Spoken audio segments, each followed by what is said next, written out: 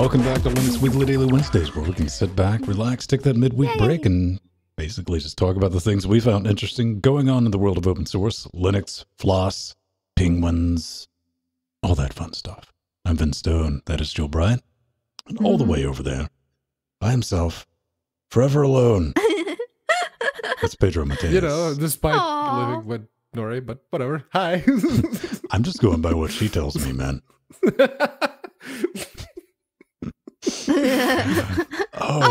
got a gang of stuff to talk about this week. What's everyone been up to? Jill, you're like keeping track of dates or something. I don't know. Yes, I am. Wow, I've done a year now, 52 weeks of Linux Weekly Daily Wednesday. OMG. So tomorrow, March 28th, 2018, Wednesday, March 28th, 2018 was my first show as a full-time co-host. And what a ride it's been.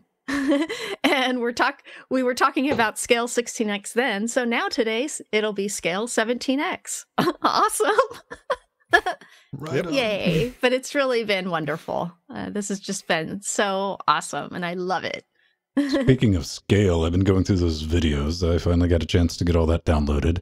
And I'm deciphering things like MOV1, MOV2, MOV3. Yes. Where I have no idea what's in them, who's in them, but we'll see if we can get that together. And, one thing, we're giving away a copy of Humble Bundle 20 from last week. That's the full paid version with the overgrowth in it.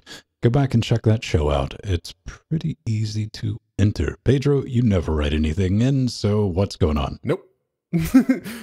Honestly, not much. It's basically the slow days at work have been coming to an end because, most people have now used all of the days off that they had left before they financial year rolled over and they wouldn't get to keep those days. So it's actually been a bit busier now. It's good. Although we were enjoying just, watching YouTube videos. Those days come to the end. All right. Yeah. How about we get right into this, because this is kind of a fun discussion. Everyone's favorite bearded floss advocate, Stallman.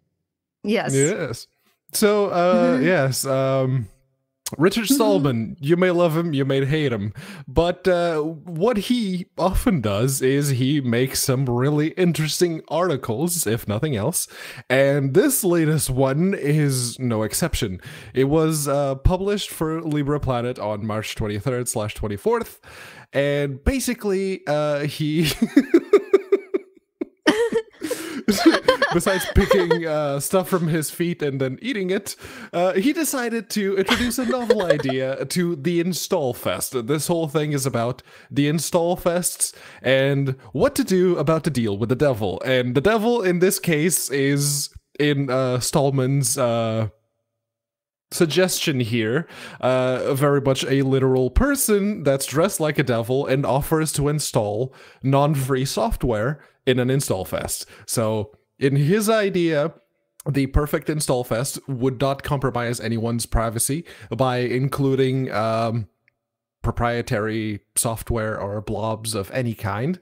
You would only be allowed to install completely free and open source operating systems, and then if you wanted more, then you could go to the devil, and the devil would install that proprietary software for you. And the mental gymnastics that he goes through to, at the same time, incentivize a demon or a devil to be present to do these things, but just refusing to admit the reasons as to why that would be a necessity. It's impressive. And as much as I could have, we could have a truly free world in the world of software and hardware, we don't. I mean, efforts are being made, but we're not there yet. Yeah, well, having hosted several Linux Chick-fil-A install fests, I understand the dilemma of non-free software and proprietary hardware driver installs. And in fact, we even have suggested that people bring their old laptops or newer laptops with them, which usually use an AMD APU or Intel GPU and can use the open source graphics drivers. But at the same time, as an animation teacher, though, and having many of my students learning Linux at our Linux Chick-fil-A install-fest, I often have them install proprietary animation apps like Maya, Modo, DaVinci, etc. to teach my students the industry standard apps they will encounter, of course. But, of course, also teach my students to use the open source and non-industry standard and now industry Blender, Krita, Inkscape, and GIMP, and the many advantages that open source software has over proprietary, and it is superior in so many ways. So, yeah, definitely. You know, with me, operating systems, I love Stallman. I do. He's a necessary evil, he says non-ironically. But I do treat operating systems as tools, not religions. Yeah. I can't really do that. I mean, when it comes to hardware and software, I'm flexible. I would like this utopia, this perfect world where Libre boot and everything, but I don't know if we'll ever get back to that. And, you know, and I'll always flavor floss over proprietary, 100%, but it does boil down to using the right tools for the job to kind of touch on what you have to get done. And sometimes I'm more than willing to shoot myself in the foot to accomplish this, you know. Yeah. I mean, I have a license for Traction, which is a DAW, digital audio workstation, but I use Dur because it's good enough and it gets the job done. And I'm happy with that. When it comes to video editing, even yesterday I was playing with it. More on this at 11 later in the show. DaVinci Resolve would make better use of the hardware I currently have, but you know what? KDENlive, you get the job done. So I'm going to use that. Yeah. And like you mentioned, Libre boot, it's a very good idea. It's like completely open sourcing that last bit of blob that's in every single computer, which is the UEFI. So you get rid of that and everything is saucy. But most of those efforts seem to be focused on older hardware. Case in point, 7 new devices have been certified by the Free Software Foundation. And what are they? Well, they're basically network adapters. Yeah, they're all network adapters. And they are wired ones that do 10 and 100 megabit per second. They're either USB or PCIe. And there's a couple of wireless G adapters as well. G. You don't get AC, you don't get gigabit, you don't get anything. It's not that they're old necessarily, because they're not. It's just antiquated technology that nowadays, it's actually feasible to completely use these in an open platform. No blobs of any description, all the drivers, everything else. It's all free software. And that's great. But it's old. Yeah. Yeah, well, this is awesome because, yes, it is Richard Stallman approved hardware, of course, which is wonderful. And what was really cool is ThinkPenguin had some of these devices on display at the booth at their booth at Scale 17X, and I spotted the wireless and dual band PCIe card, as well as the Penguin Wireless G USB adapter. So that was really cool. I didn't have a chance to go over and play with them, but I did see them when I was passing by when I was doing interviews. So that was really cool. And they're always at Scale every year showing off their new hardware. So kudos to ThinkPenguin. Awesome. And these are not the first devices from ThinkPenguin to receive the RYF certification. However, you know what, Pedro? There's a critical design flaw in all of the devices. There's no GNU? No RGB, brah. Oh, True God, that. you went there. Oh, Vince. we need more open source Blink. Oh, I said that totally for comedic effect. It hurt me as much as it hurt all of you. You went there. Up next, OpenShot 244 has been released with keyframe scaling, docking, and more! Exclamation point. You can download and test the app image. It's easy. I like it. It works for once. Didn't encounter any issues with it. quite happy with it. You've never heard of OpenShot. It's a nonlinear video editor, and it has gone through some growing pains as of late. However, it worked with the scale videos that Jill sent over, and from Alan, Jill, and everyone. Performance stability improvements, a couple of bug fixes, lots of polish, and a lot of new features. So it's there. I've kind of moved on. A couple of things, the keyframe scaling, improved SVG rendering, improved docking and tracks. Improved Windows installer. That's a thing. Yes. Hindi, Arabic, and Chinese. Okay. Neat. Yeah. Good work? Question mark. Yes. Yeah. Well, this release has lots of updates, which as you just saw, a lot of really crucial ones too. And one that I really love is that now OpenShot now includes the ability to use user-defined export presets for rendering via config text file that launches on startup. Thank you so much. That's something I've always wanted from OpenShot. And there used to be a bad waveform bug that has finally been fixed. Now, when you split a clip in the timeline, the audio waveform stays intact instead of disappearing. Yeah, the audio would play, but the audio waveform would disappear in the timeline. Very annoying. And yes, so there's also a new user community official OpenShot subreddit now. So they have a new location, and it's the links in the show notes where you can go and submit bugs or help them out. They need they're requesting the community for help with their software. So that's awesome. That's really good. I'm glad the project is still moving forward, because last year, and really the year before that, it hit a lull. And I was like, are we going to move forward? And it's still. Is there anyone else working on the project, or is still just the one dude? Glad. I don't know. Not 100%. Yeah. I think there are additional contributors. There are additional contributors, because I have met some of them at scale. But I don't know how much. I know the one guy does it full time, and like the GIMP. I think it's like the GIMP project. Okay. Yeah. So let's move from OpenShot to a little bit of news from the lads over at KDENlive Spirit 2019 in Leiden. They're just talking about a meet space get together, which is good for projects. I mean, that can definitely really help. Part of their goals were to fix all known blocking bugs from this release. They were going to test and fix new hidden bugs. That always pops up. Decide which features to add after the release. Review the user interface and usability testing, of course, and testing effects, and attempting to improve render speed, which is always crucial. And they committed 85 fixes and implemented some new and old features. Neat. Yep. I use KDENlive.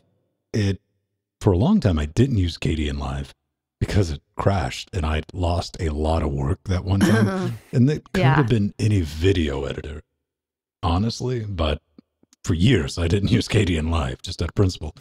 And we kind of get around to that. One thing I would like to know is, I'd like to see eventually. And I was like, but you just fixed all this. So what do you do as a user? Demand more. I know what I'm doing. But I would love to see some CUDA acceleration, maybe some NV encode export options, so I didn't have to do that manually. Yeah. Because I keep flirting around with buying DaVinci Resolve. It's going to be like $300 for an activation card. And I try the free version. I'm like, oh, this is so good. Because we have some really big, chunky, raw video that we're putting together a Threadripper system to make that work, among other things. It's not just for that. But DaVinci can take use of the 2 NVIDIA cards in the system. It's like, oh, this is so nice. But then again, I worked really hard to build a 100% open source tool chain for everything we do. And I want to keep it that way if possible. Yes, exactly. And like you said, getting together in meet space is a very good way to get things done. If nothing else, then just, talking some smack with the people that you know. They apparently... Drinking. Yes, I do mean drinking, because if you set your heads together and you spend a couple of days hammering on bugs and issues and new features and whatnot, while hammering down some adult beverages and snacks, then things tend to get done very, very nicely. I wouldn't say quickly, I wouldn't say effectively, but it is a good time. So yeah, kudos on to the KDENlive team. Yeah. Oh, yeah, definitely. And I think, having these kind of events really helps focus on the one project. And Canonical does this as well. And they fix a lot of bugs and do a lot of updates during that meetup. And other open source projects like Solus does it, the Raspberry Pi Foundation. So this is a really, really great way to help fix bugs and do updates. And I approve. Do it every year, KDENlive. Yeah. Get everyone shipped to France to just work on things. Yeah. They are moving. I checked out the refactoring branch last week, and I think I only ran into one Gacha bug. So it's getting better. It's definitely getting better. I submitted a bug report over Twitter DMs to one of the developers because they contacted me. I was like, fix that. Looking forward to it. Looking forward to it. Nano, everyone's favorite text editor. Yay! Yay! So except GNU for Nano, those people. GNU Nano turns 4.0. This version's called the Rope of Sands, and it has been released with many updates, including the paragraph jumping functions are now moved from search to go to line, which makes more sense actually. And when a line continues off screen, it now ends with a highlighted greater than symbol instead of a money sign. And I like that better because visually it's easier to read at the end of a sentence. So that works well. Yeah. It's, in version 3.2, it has the little $sign. Yeah. And I can see how it got confusing, and I did see a couple of comments of people saying, yeah, it looks like you're about to call a regular expression or you're declaring a variable or something like that. It's like, yes. Yeah, okay, the $sign, maybe not the best idea. You're making a case for a Nano Clippy. A little ASCII.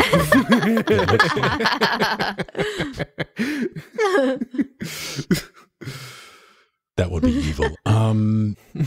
It's a solid update for the program I like to call I borked X. You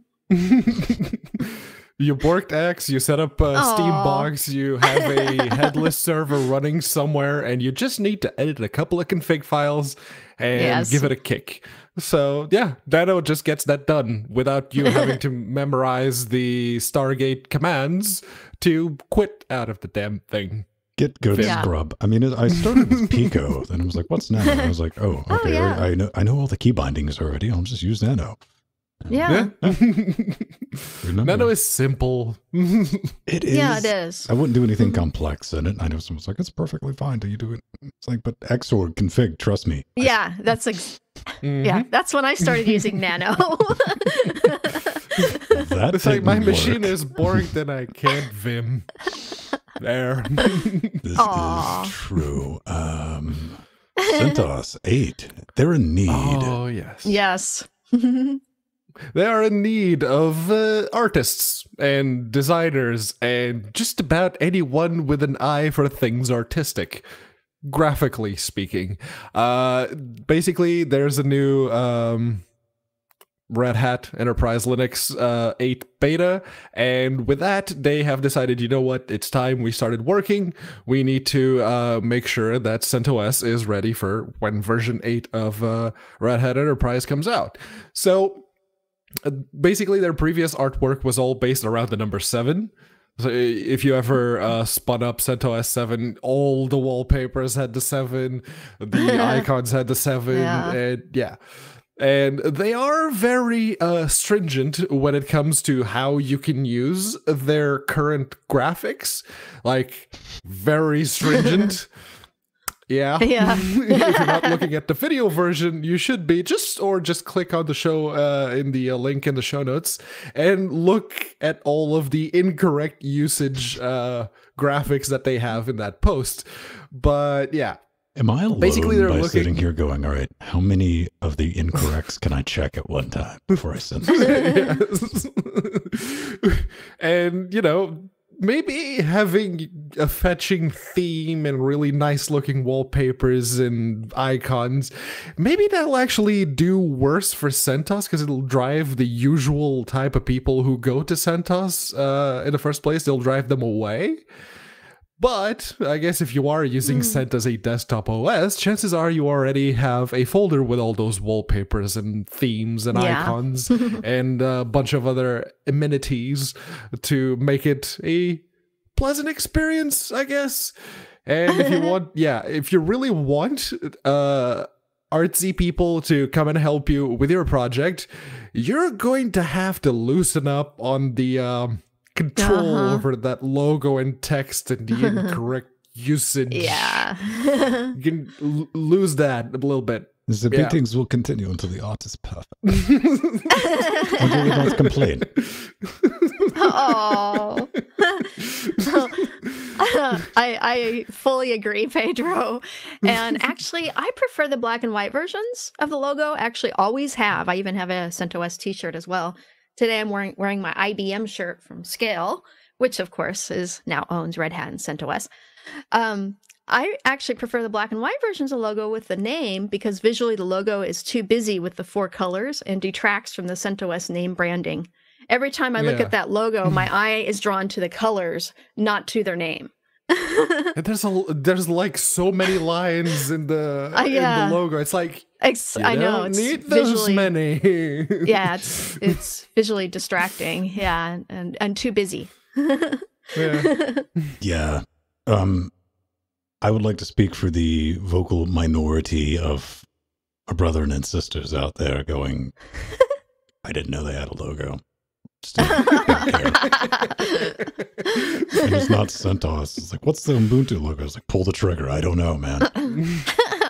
The only reason I know Fedorf has a logo is because Pedro cocked that up. Yeah. And the designer on Twitter was like, aha. Done. Yeah, Fedorf. Hey, it got a retweet. That's more than many of the other suggestions ever made did. Pedro's day. It sure did.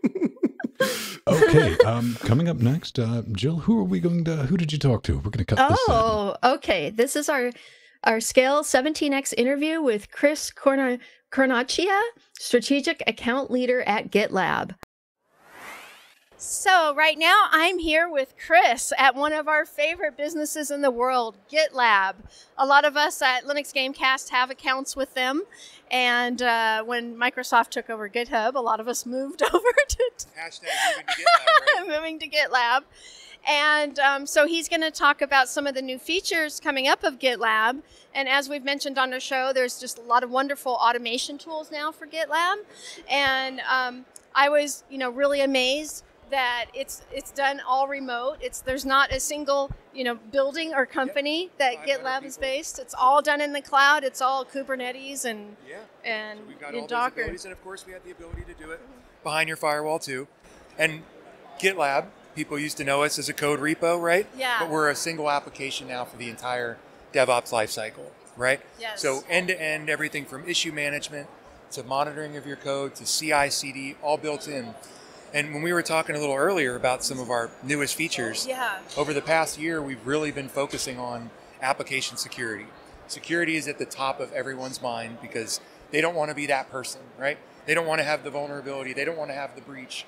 So how do you secure your applications while going extremely fast at the speed of DevOps? What we've done is we've started talking to organizations and we've started developing products around how do you shift security left.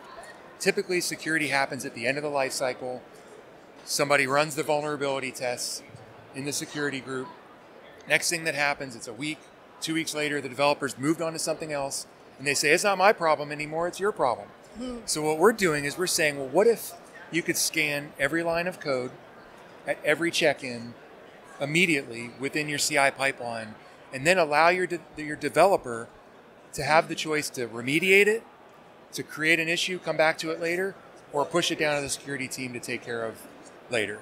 So imagine having the ability to do that. So what we've done is we've actually built, as part of our product, we've built in static application scanning, dynamic application scanning, amazing, open source compliance, open source licensing compliance, container scanning if you're using containers, as well as dependency scanning. All of that happens at every check-in before anything is merged. So you don't even have to put that vulnerability, if there's one there, into a production environment or into a testing environment at all. Oh, wow. Pretty crazy. It's amazing. People were loving it. Yes. Oh, just continue the good work that you're doing. Well, thank you. Yeah. And we appreciate the community, everybody who's signing up, using our projects. Yay. As you know, one of our taglines is everybody can contribute, right? GitLab is an open source, open core model. We're stewards of the open source community. Yes. And 2,000 plus contributors now contributing to our product. So we wouldn't be where we are without the community. Aw. Thank you so much, Chris. Thank you, Jill. Appreciate the time. All right. Yeah. That was really cool. Thanks, Jill. Thanks, Alan, everybody. We were able to talk to, we had a gang of those that we're going to be feeding through in the upcoming weeks. Yeah. That they stalked at scale. It's kind of fun. We got some game stuff too. So looking forward to that. Hey, we get to go to scale and stuff like that because of you at home, playing the home game, helping us out. If you get a chance, think like, hey man, I like these weirdos. I'm kick them a few shekels every month. You can do that. linuxgamecast.com/support. We got the PayPals. We got the Amazon affiliate links. Those are awesome. We get a cut of that. We got a wish zone where I'm about to spend a chunk of change. Humble PayPal, magic internet monies. But our favorite is Patreon. And we have a new Patreon to thank this week, Jill. Yes, we do. Belric. Yay. I've been enjoying him the last week in chat. He's our newest patron. He's awesome. Don't worry, Pedro. I'll put the appropriate music behind that. Yes. Okay, I'm glad it wasn't just me then. Oh no, I looked over at you. I was like, Yep. Hey man, thanks. With that, you get to come hang out in our Discord, and we're there. You get early access to a lot of stuff. We don't put anything behind a paywall, so that's cool. But it helps keeps the lights on. No matches, rads, and we have merch, T-shirts, and I think those are kind of store.linuxgamecast.com. Go there. Really horrible at merchandising. We have a couple of designs, and you can have them on stickers, shirts, hoodies, whatever, mugs. Fun times. We need keychains. No, we don't. No, we don't. Keep being awesome, everyone, and thanks again. But now it's time for a slice of pie. Oh, yes. Yay. And this is actually one of my favorite Pi projects of all time.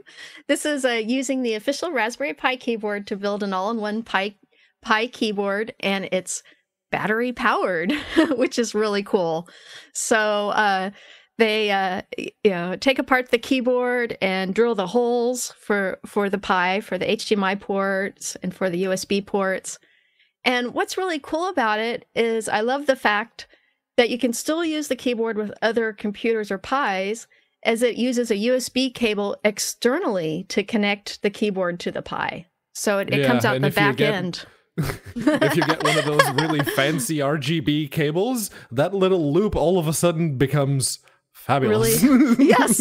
It's amazing. We gotta make sure to build one and give one to Ben. I need a new planter. So yeah, I think this is really cool. Also because of the Pi, it's so small. You could put a nice external battery in there and have a portable all-in-one keyboard computer. And I nerd rage computers, built-in keyboards as well. Of course, I'm a fangirl of the Commodore 64s and the Amigas. But one of my favorite computers in my collection is a 486 all-in-one computer, and it has a little floppy disk drive in it, and it's small. It's actually a really small unit, and it was amazing. It was one of the smallest 486s ever made. And really those, cool. those Raspberry Pi keyboards are actually very slim. So Yes. I wonder if it'd be possible to, I don't know, maybe put an A3 Plus in it. Yes. You've gone too far. Has technology gone too far? Stay tuned to our next shock video on YouTube. Aww. You could do this Well, and run maybe a Commodore emulator or a ZX emulator and save yourself like $300 from buying a retro remake that probably runs Windows. Yeah. I didn't know they had a keyboard. I'll be 100% honest. That's a neat little device that I probably smack. Yeah, it's a really small, it's 10 kilos, obviously, and the key travel is minimal, but yeah, it's a Raspberry Pi keyboard. Yeah, it's awesome. Down with that. Maybe you can get hands-on with one when you visit the store. Yes, I might even buy one because this thing gave me an idea. It's like, okay, maybe I can fit something a little bigger in it. All right. Up next, hands-on. We talked about it last week, but Extreme Tech, all this is going to be in our show notes. So they got to play around with the Jetson Nano. It's got the thing. Nice. Turns out the little fella runs some Ubuntu. NVIDIA does provide a basic AI tutorial, their Hello AI World program. Demo includes a basic image recognition, but you're going to need to hook up a camera, not included, if you want to get creepy. But the Raspberry Pi camera works with this, so it's not going to be too hard. It also includes plans for JetBot, which is the open source robot kit. And think of like a little wheeled bot with cameras that can be remotely driven or programmed, and it can recognize things like orange. It's a compute module. It is the same form factor that the Raspberry Pi compute module and the Google one that we talked about last week. That's very same form factor, but this one, it's a quad-core ARM CPU with 128 Maxwell CUDA cores. So it has, like, just off the SoC, it has better specs than the NVIDIA Shield tablet. And granted, you need a baseboard or a TV or any kind of device that'll take a compute module to make it work, but it's significant, especially if you consider that $100 for the current pre-order for the consumer version, which is just the compute module. Everything else is extra, obviously, but it is a much better deal proposition than the Google thing we talked about last week. Yeah, it's like, $100 and you get basically something that can drive an NVIDIA Shield tablet right there. Yeah, it's awesome. I'm digging it. It's also got M.2. Yeah, that. But the author does point out the first time you run the image recognition, it takes a minute. It needs to cache everything. It makes sense. So much of a minute that it's like, it's a bug report. And NVIDIA's like, no, we're going to update our guide on this. It's like, it takes a minute, NVIDIA. Or we just download, when you install the drivers, we just download all of the cache we already have. There, done. It's a fun Tinker Toy. If you like Tinker Toys, maybe you have one of your own and it's Linux powered. You want to tell us about it? We'd love to hear about it. Smoke signals, best way to do it, right? Yes, absolutely. Smoke signals. If you have like those airport guiding lights, you can use those too. I have those. If you'd like to, if you would like to actually get in touch with us, well, maybe go on over to linuxgamecast.com, hit the contact button, and fill out the form. You just have to pick LWDW so that we get that your message is feedback for the show. Yes, there are 4 lights. And yeah, it's the best way to get in touch with us. Of course, if you're a Patreon, you can also leave us a message on Patreon. Any of those comments, of course, take priority. If for some reason you'd like to get in touch with us, but you don't want your comment featured, you just have to point out that, yes, don't mention this on the show, and that's cool. Okay. And we're not 100% on that either. I've straight up read now, like, reading it for the first time on the show. It's like, don't include this in the show. Oops. It'll happen sometimes. But yeah.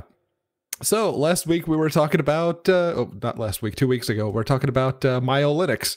And, well, the devs got in touch. It's like, wow, thank you for mentioning Myo Linux. I don't know what to say other than thank you. Myo is a personal project that has gone beyond what I ever imagined. Thank you so very much. Take care.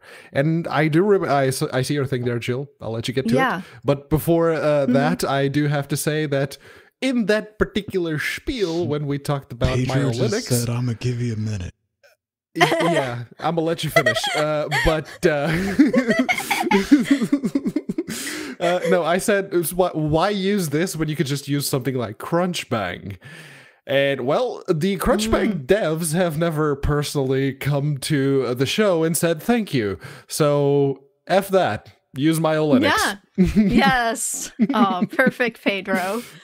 And yeah, you know, I went ahead and installed Myo Linux on an older laptop. I had run it in a VM originally, but I went ahead and installed it on an older laptop with the OpenBox window manager and absolutely love it. It is so lightweight and zippy, and I love the fact that it's based on Dev 1, so free of systemd. So it's one of my several hundred computers that doesn't have systemd on it. It's nice. Right on. I'm next. Yay! What do we have? A little bit of a bug report, because here I am claiming XFC is infallible. Wow. Postal rights. Hi, Ben. What if you can get feedback? XFC bug. I noticed installing 1804 that when using Firefox. Now, this is a very detailed, which I did. I'm good like this.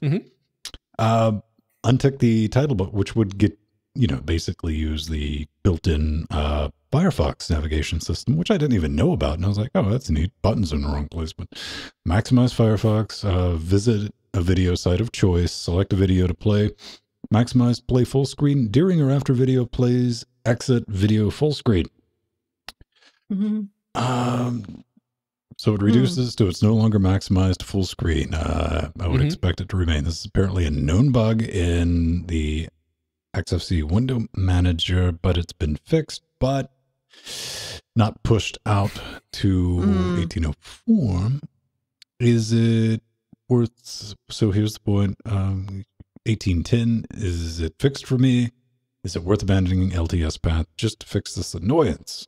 It works in 1810. I couldn't reproduce. No, I don't know. I have Fedora 29 on the X240, and yes, that is very much an issue. Yeah. If you do that and you just use the built-in Firefox one that they introduced with Quantum, in fact, it has more bugs than just that specific one.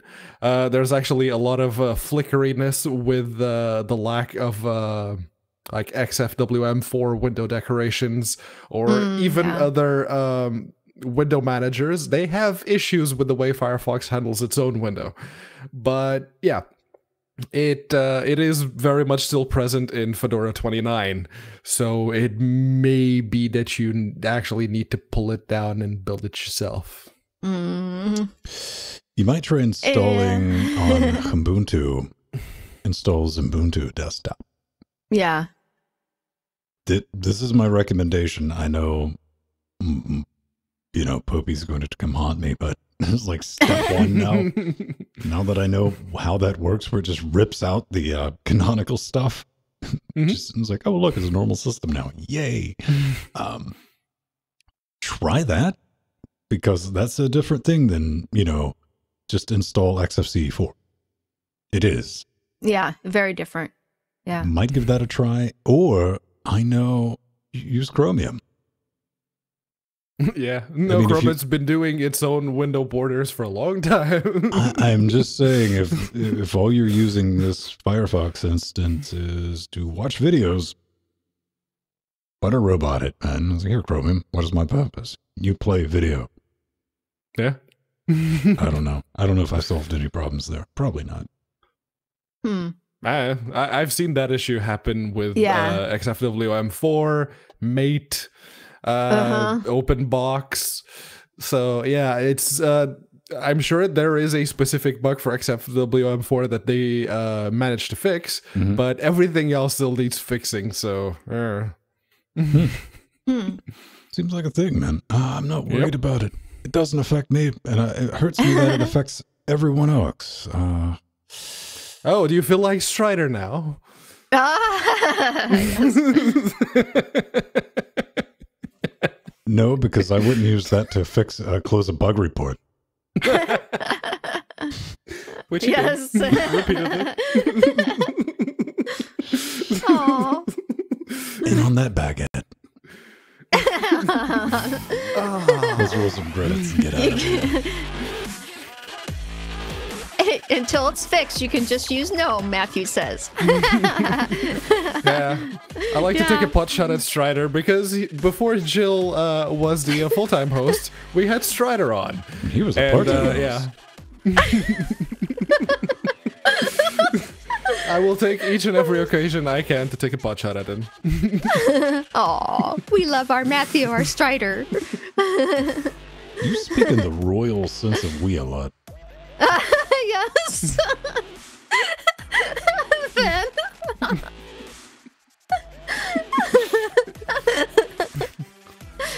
Aw, we love our producers and our executive producers. We love you all. Wow, I can't believe it's been a year. This is awesome. A lot of people and a lot of Patreons. Thank you. Yes. Thank you very much. I was going to say patience, but okay. We love you, chat room.